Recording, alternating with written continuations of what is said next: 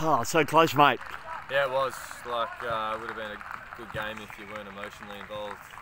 Yeah, exactly. Unfortunately, I'm emotionally involved the other way, but hey, that's football. Yeah, but it's not the end of the world. It's not. Look, to be honest, like we've been disappointing, I suppose, the last 8 weeks. In total, there's been spaces in between where we haven't had games. But there was promising signs there. I know we've lost a game and we've slipped back to third, and makes it a little bit more difficult. But if you want to win a cup, you need to beat those top sides anyway. So if you have to win one extra game, then so be it. And what that means is the story will be even better when we do. Exactly. And look, we owe Koana something. After the last couple of years, we beat them this year. They beat us.